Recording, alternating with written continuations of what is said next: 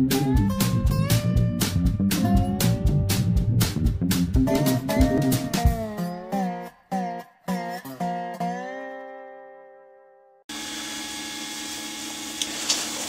hi, this is Cole from Print-A-Lot. Having relay issues. Now, last one I had was also another automotive one, which is 30 to 40 amp fuse, 12 volts. Worked very well. I mean, I've done a couple with 22 hour, 34 minute prints, constant. Done 5 of them, had no issues at all, pretty good, except other issues, but that was non-related to the actual relay. Problem is obviously this overheats, and we're having a conversation on Facebook at the moment on what would be the best way or best solution to hook up a more powerful heat bed to your ramps board, obviously without killing your ramps board. And one of the solutions is obviously relays. Some of the guys suggest that's not the way to go. We're just having an ongoing conversation. So this video is just to show what I'm doing so far. This relay obviously is conked out. It's actually got that hot, it actually created a bubble on the top, which obviously, a couple of conversations, I should have maybe put a heat sink there.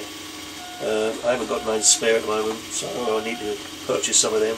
I've got this huge thing I just took off of an old motherboard, but that's too much, can't do nothing with that, so I'm going to have to purchase some of them. Now, we're also talking about gauge wire and wire thickness. Now, I did have some really thin stuff, pretty much.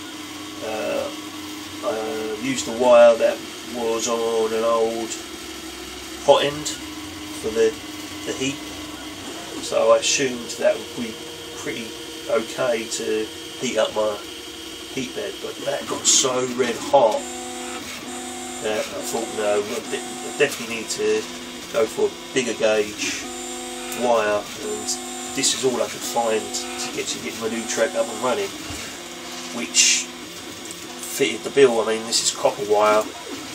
We're talking not just strands, we're talking thick pieces of copper.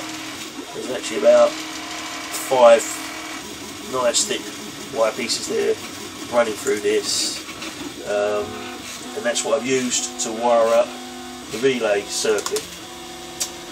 Obviously except for the switch, which doesn't really matter because all that's doing is just telling it to turn on, turn off. The connectors are all stretched on this one at the moment.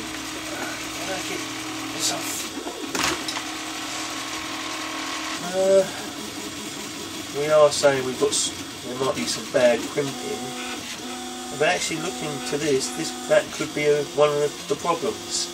So what I plan to do here, I'm going to buy myself some new crimps, cut this off and see if that is a problem, because we do have a lot of burnage around that. The guy on Facebook, I can't think what his name is, I can't find him anyway, but yeah, suggested it may be a bad crimp, and that could be one of the problems.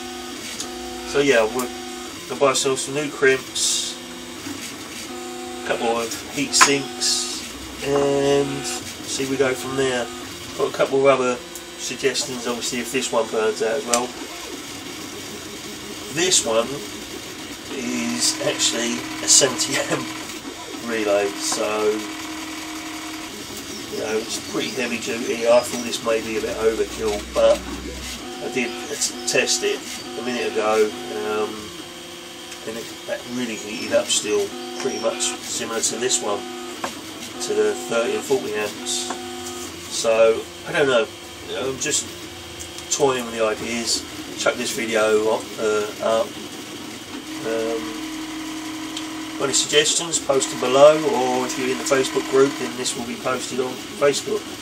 But yeah, good quality. I can't remember what the gauge was now, but I know it's not flimsy. It's a lot more than the gauge on the actual wire that comes with a bog standard MK hotbed, and come from the cartridge heater for the hot end. So I don't know. Anyway, good copper, high quality wire being used to heat the heat bed. And just perhaps the relays are not the way to go. Obviously the FET